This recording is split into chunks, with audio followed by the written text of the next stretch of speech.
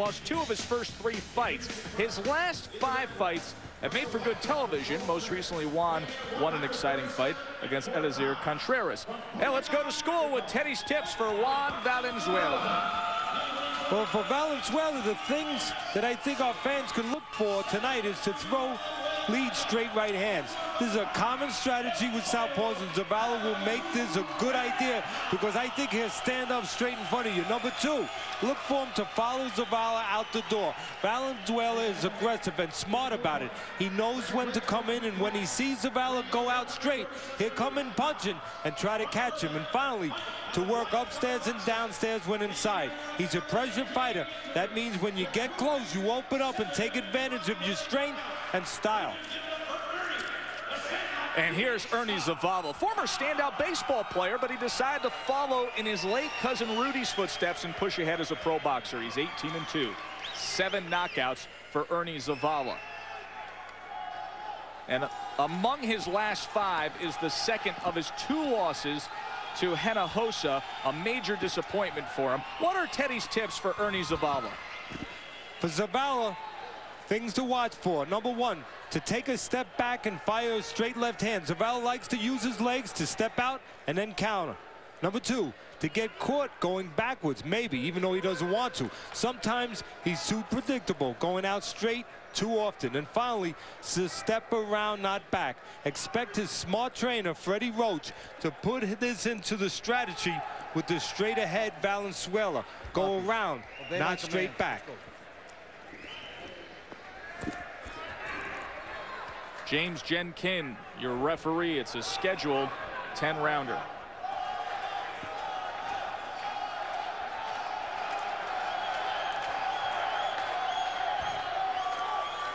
Well, Juan Valenzuela, he realizes how much winning can change your life. Since that upset of Ricardo Williams, he has signed a promotional contract with Oscar de la Hoya, and that has made a big difference. Says having the well-scheduled and promoted fights makes his preparation easier, and Oscar advises him. Juan feels both he and Oscar agree that he needs to improve some defensively, Teddy. Every once in a while, Zavala, he likes to try to box. He'll start off that right. He has that kind of idea. But then he goes straight back, stands straight up, and being a southpaw, what did we say? Look for Valenzuela to throw straight right hand against the southpaw. Well, he threw one. And guess what? Zavala just got off the floor. The very first punch thrown and landed from Valenzuela scores a knockdown. A straight right hand in the first minute of round number 1. You were talking about the defensive liabilities of Zavala. He likes to think he's a boxer, to move, use his leg, live on the outside a little bit, but he stands, at least for me, he stands too straight up. And that's why he got caught, that straight right hand. Straight up and straight back. Well, this region and these local fans have seen this before from Juan Valenzuela. And he jump-started his career swarming Julio Diaz in April 2002. Again, a lot of the strategy for fighting a southpaw is to throw the straight right hand. Valenzuela came right out, throwing that straight right hand. And you know the rest. Zavala had to get himself off the canvas. A lot of times guys go in there with southpaws, there's a couple rounds of hesitancy, a couple rounds where they're not sure of themselves. They got to find themselves. Not the case with Valenzuela. He showed he can beat a southpaw. He has confidence. He's beaten 2 southpaws already. And one very good one, Ricardo Williams, a silver medalist, undefeated at the time. Valenzuela believes he can handle southpaws. And he showed it so far this round. Again, Zavala wants to live on the outside, wants to try to give what Valenzuela gives him. Tries to take what Valenzuela gives him. Wants to step back a little bit, try to get the aggressive Valenzuela to reach a little bit so he can counter.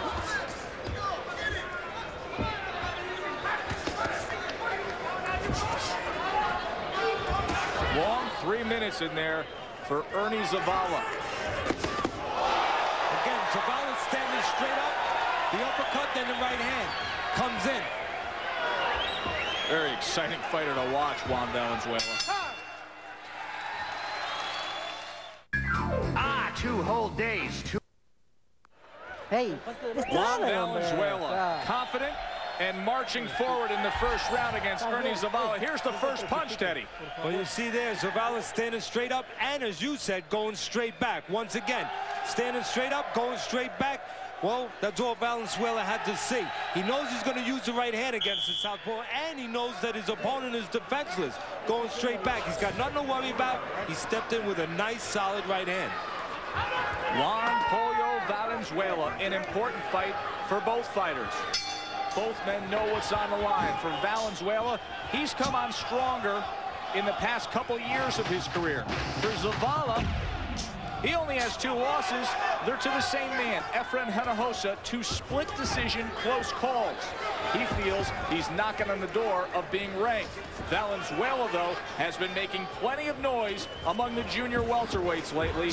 Owns upset wins over Julio Diaz. He took out heralded Olympian Ricardo Williams, and here early on looks very strong once again against Ernie Zavala. You know, we said in the things to look for, we said look for Zavala to get caught going straight back. And that is the biggest problem he faces right now. He stands too straight up, too stiff, and he goes straight back. Teddy, Valenzuela just ate a left hand. But he is not shy about throwing and making for action fights, is he? This figured to be a Pier 12 or Pier 6, whatever number it is, brawl. Both these guys pleasing guys. Even though Zavala tries to be the boxer, he's not great at it because of his defensive liabilities. So this figured with Valenzuela coming forward, this figured to be a real fan-pleasing fight, and we're not disappointed. When we were talking in between the first round and the second round of the opening fight tonight, we said that, Joe. We said that this almost can't help but be an exciting fight. The style's dictated. So far, so good.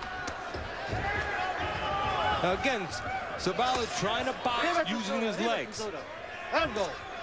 There's different ways to use defense. You can block, you can move your head, you can use your legs. Zavala depends mostly on his legs.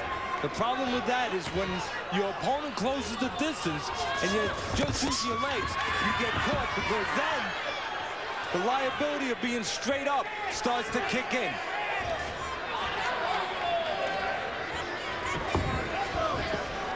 You know what? I know it's early yet, Joe, but guess what? Believe it or not, maybe that knockdown early in the first round by Valenzuela, very early, that might hurt him. Oh, we've talked about that many times, how actually it can have a reverse effect on a fighter. I think it is right now, because he's still got the guy in front of him. He might have in his mind disconnected for a second, thought that the night was going to be an easy night. Sure. You can never do that in a 10-round fight with a good, solid guy like Zavala. And he's looking for all headshots right now. And this has been a strong and steady round of getting back on his feet and going to work for Ernie Zavala. Of course, he scored that big straight left hand against the ropes. Great start to our main event on Friday Night Fights. And soon enough, we will be joined ringside with Oscar De La Hoya. Stay with us.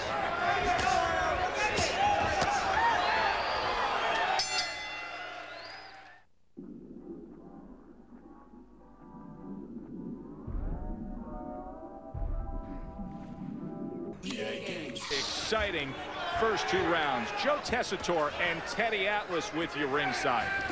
Teddy, Juan Valenzuela scored that knockdown in the first round, but look at the numbers in round number 2 as Zavala threw 112 punches, landing 21 of them. Flip-flop the first and second round, but of course the 10-8 in that first round with the straight right hand flooring Zavala. So a slight lead for Valenzuela. See, the way Zavala boxes, he's got to be perfect with his gauging of distance. He's got to step out just at the right distance and use counters, because he depends on that. He depends on legs. If he depends on that all the time and he steps out at the wrong time, from a little too close or a little too slow, he's going to get nailed because his head doesn't move that much. Zavala has to be really perfect when he steps back. Right at the right time. He goes back a little too late. He's going to get nailed. But if he does it right, he's going to do what he's doing now. He's going to control rounds. Zavala wants to live on the outside.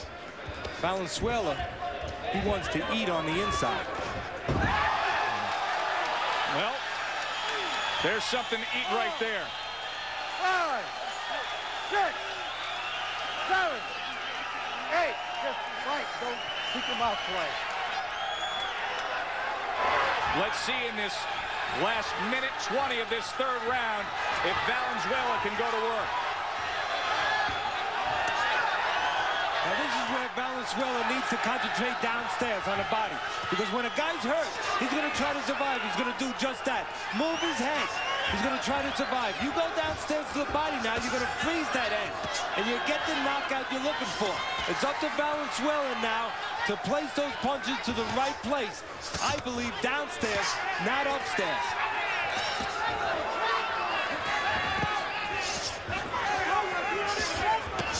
Tries to come in over the top with that right hand and followed up with a left. Zavala very game, but being allowed to survive this spot here, I believe, because Valenzuela going to the head a little bit too much. If Valenzuela had concentrated in that last set to the body, he might have had Zavala out of here already. Actually, Valenzuela doing just what Zavala needs him to do. He's concentrating on the head, and Zavala able to clear himself a little bit and slip and slide. Zavala did just what he wanted with what happened in this round. He survived the round. Now he'll try to get back in the fight when he gets back to his corner.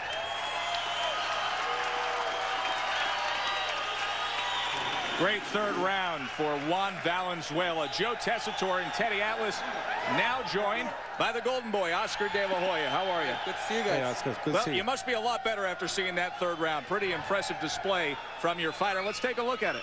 No, I feel very pleased with his performance. And like Teddy said, he does have to go to the body. It's very vital, especially with Zavala. That's a very crafty, he's a veteran inside the ring, and he has to go to the body. But I have a lot of confidence in my fighter, Pollo.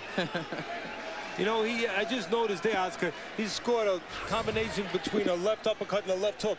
Valenzuela, I noticed ever since he knocked out Juan Diaz a few fights back, he's got a real knack for throwing a left hook you don't expect. Instead of throwing it conventionally where it's this way, he'll kind of sneak it and adjust the angle sometimes and hit you that left hook you don't see. It's a sneaky left hook that he's throwing, and it's kind of like a 45 that I used to throw back in the days. It works. It's very effective, and I feel Valenzuela, little by little, he's learning more. He feels very confident after winning against Julio Diaz and against our Olympian that we had in the year 2000, of course, Ricardo Williams. So Valenzuela's learning. He's only 22 years old, and he's stepping up in competition here with Zavala. But we feel confident that he will be one of the big ones for boxing. And he puts fannies in the seats. People like to watch him. He's a pleasing style. He's a pleasing fighter. He's always game to fight, and he's very exciting. He's one of my personal best. The Golden Boy with us, of course, Oscar De La Hoya, wearing a couple hats nowadays in his boxing career. World-class junior middleweight, and a now successful promoter watching his fighter Juan Valenzuela here. He's already scored 2 knockdowns tonight against Ernie Zavala. And here comes Zavala, just as we saw in the second round after he was knocked down in the first round. Comes back stronger and more confident. Oscar, how do you like life as a promoter? Life is great, actually. I love being a promoter. I think I can make a big change with boxing. It's not going to be overnight, but I think it can happen. There's so many things that we can do with boxing. There's so much room for growth.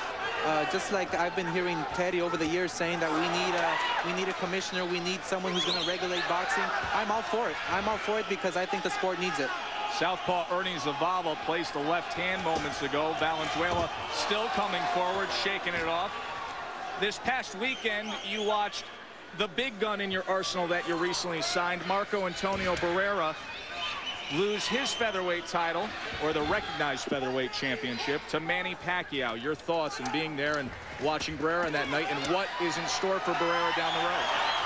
I was actually heartbroken. I was heartbroken because obviously Manny Pacquiao, we know he's a great fighter. He beat a super champion, and I was heartbroken because it felt like as if a brother was fighting in the ring, and because I've known Barrera for a long time, we're very good friends, and but he just had a night where he got beat by a better fighter, and I think that after talking with Barrera after the fight, he's very game to go back in the ring.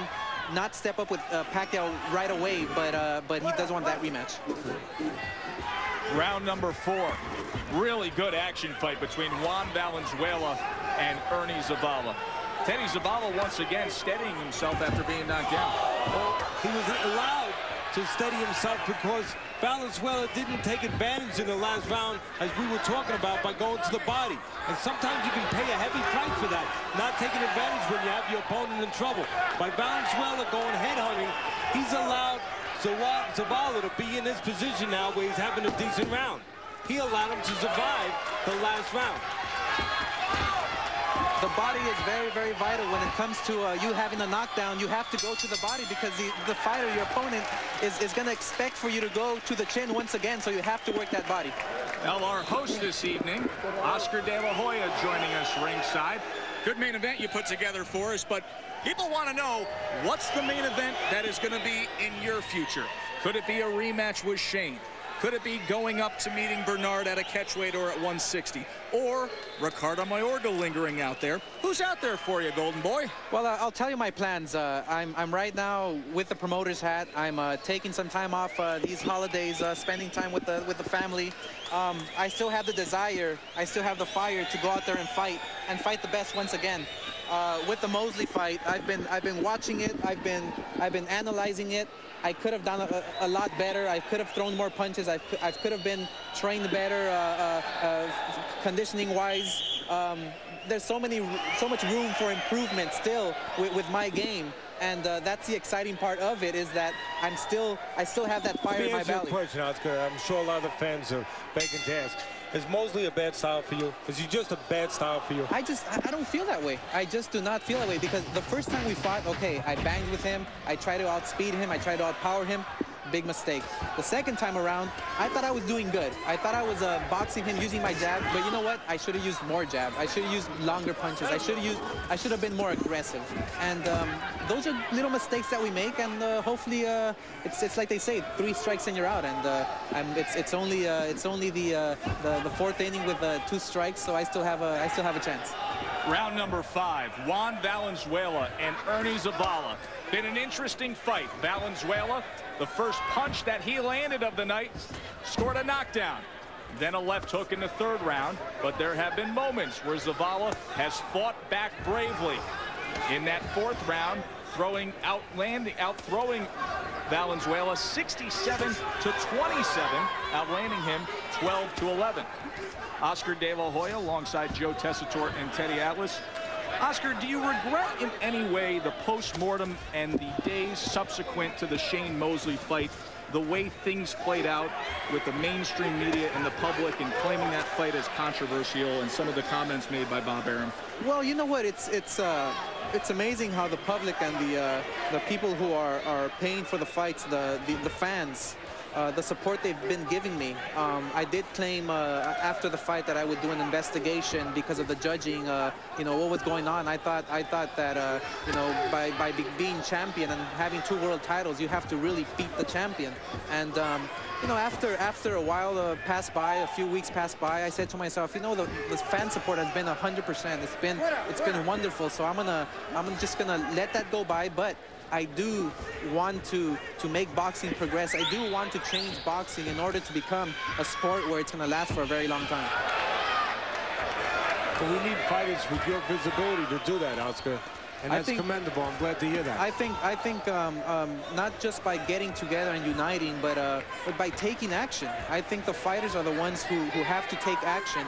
I'm not scared to confront people in the boxing world, because this is how we attract corporate America. This is how we attract the big sponsors in order to have big fights on network television, in order to continue on fighting here on ESPN. Valenzuela pushes forward, and you got a busy weekend because I know you got a fight tomorrow night, fight card tomorrow night you're promoting too. I flew out from Los Angeles. We have a big, our first pay-per-view fight on the 22nd. Tomorrow night, Saturday, it's called the Night of the Aztec Warriors. We have Oscar Larios, who's the WBC champion, Javier Jauregui, and Jose Navarro. Best of luck to you. Always great to be with you, Oscar. Thank you very much, guys. Good seeing you, Oscar. Thank you. Next time we're going to get a headset that fits you. Before Mr. Taylor taught the world to play. Sunday night, Steve Spurrier returns to the Sunshine State. His Washington Redskins are going to be taking on Run Ricky Run and the Miami Dolphins. Redskins, Dolphins, Sunday night, 8:30. It's also available on high def on ESPN HD. You can call your cable operator, DirecTV, or the Dish Network. It all starts with NFL Prime Time, presented by Miller Lite at 7:30 Eastern. For more information, you can log on to ESPN.com. Halfway through this scheduled 10-rounder, Juan Valenzuela in the gold and white taking on the slick southpaw, Ernie Zavala. Zavala has hit the deck twice in this fight, but each time he has come back strongly, landing 16 out of 79 punches in that 5th round. Pretty interesting main event. We knew stylistically it was going to be, Teddy. Yes, we did. It was going to be pleasing, and it has been pleasing. And while we were talking to Oscar, he was a real gentleman besides being all the champions he's been throughout his career. Zavala was busy sneaking back into this fight, nice and quietly, at least on my scorecard. And I think if Zavala does get it to a point where this is real tight going down the stretch, or gets to the point where he can win this fight, you're going to look back at that 3rd round, and Valenzuela is going to kick himself a little bit in the pants for not going to the body when he had Zavala up against the ropes in a lot of trouble.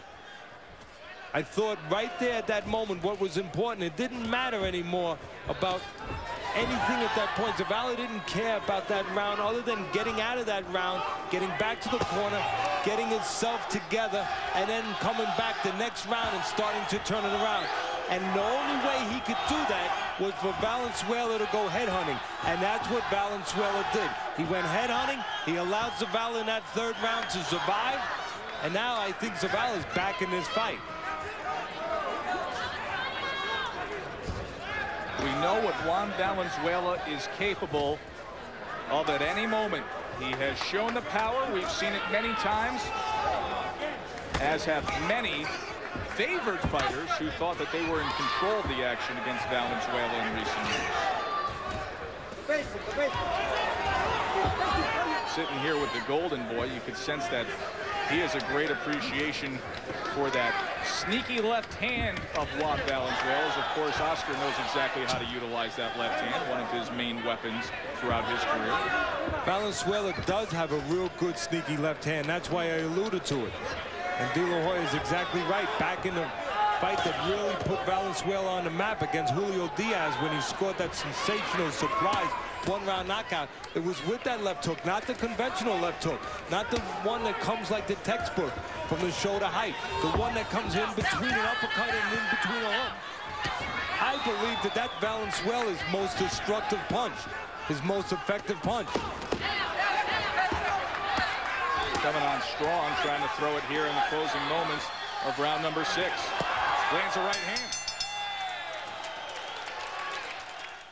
If you're looking for a movie with holiday cheer and good...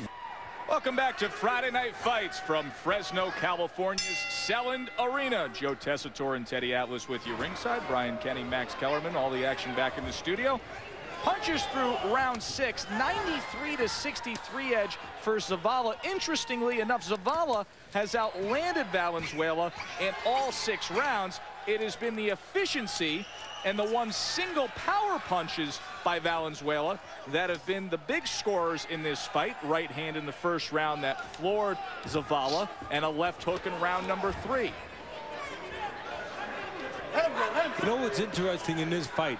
Right now, they're on the inside. You're not going to pick up on it. But as soon as they get outside, Zavala can hit Valenzuela before Valenzuela can hit him, because Valenzuela puts a curve on all his punches. Even though he might have the long arms, he puts a curve on his punches, so he's got to get to a certain distance to land. There goes that half a left uppercut, half a left hook again.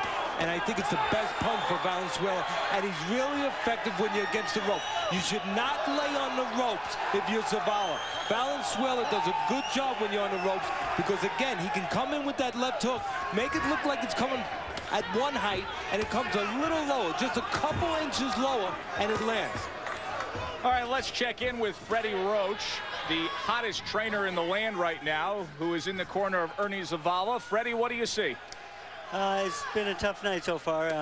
Ernie's working real hard out there, but this guy's really strong, and he's got that long reach, and Ernie's been caught in the end of a couple of the shots, a couple of times too many. Yeah, I agree with you, Freddie. The time that Zavala's been caught is when he's been standing straight up, pulling straight back. Yeah, pulling straight back, it's dangerous, and you can't be on the ropes with this guy. He needs to fight in the middle of the ring. He depends on his legs a lot, Freddie Zavala, and that's okay if you do it perfectly, but if you do it like that, from a little too close, you're going to get nailed. Yeah, you are. This guy, tough guy, a lot of pressure. I thought Ernie's breaking him down a little bit with the body shots, but this guy's coming back again. Where do you want him to fight, Freddie? You want him to get out of there, get on the outside? He needs to be on the outside. He can't lay in the ropes with this guy, because this guy's dangerous on the ropes. He can punch like a mule, looks like. And you get hit punches you don't see coming with this guy. You do. He kind of loops his punches over the top there, and he's very effective right now. All right, Freddie Roach, we will let you get back to work in the corner of Ernie Zavala. And by the way, congratulations on your win with Manny Pacquiao this past weekend, as Juan Valenzuela continues to come forward, places a right hand right there that staggered Ernie Zavala, Teddy. And again, Zavala depended on his legs, so when you depend on your legs and you do it from too close, Joe, you're going to be straight up, and you're going to get nailed on the way out, and that has hurt Zavala several times tonight. Boy, oh boy, Brian and Max, does Juan Valenzuela make for good TV? Let's head back to the studio and check in with our gang there. We'll get you right back out to San Jose, but last night a very special night for all of us. The Theodore Atlas Foundation dinner, a charitable foundation that... Well, Teddy, your father would be very proud, and once again, you're making a difference in people's lives. Well, the people that are coming in and supporting the dinner, the celebrities, the people that come and pay for the tickets, they're the ones that are allowing us to do those things. And I applaud those people. I applaud the celebrities, and I applaud all the people that walked in there, put their money down, and allow us to help some people. Thank you. And Juan Valenzuela getting right back to work here in this 8th round. Let him go, let him go. Big 7th round he had, especially that closing minute. 26 of his 29 connects were power shots. Time. 7th round. Sensational effort from Valenzuela. Mouthpiece being addressed here. See, it's a funny thing. It's a fine line, but Zavala, he actually on the outside can have a little edge. He can catch Valenzuela before Valenzuela gets into his punching range. If he extends his punches, he can get those shots off, and he can catch Valenzuela first. But he has to stay outside, and he's got to get those punches off before Valenzuela crosses the line and gets into his punching area. Watch Valenzuela. He loops them, he breaks his elbows a little bit, and he curves those punches all the time. So he's got to get to a certain distance to be effective. And the last couple of rounds, Zavala has cooperated with him. He's allowed him, by laying on the ropes and by allowing Valenzuela to come in, he's allowed Valenzuela to set up shop in close where he's effective. Another right hand comes in.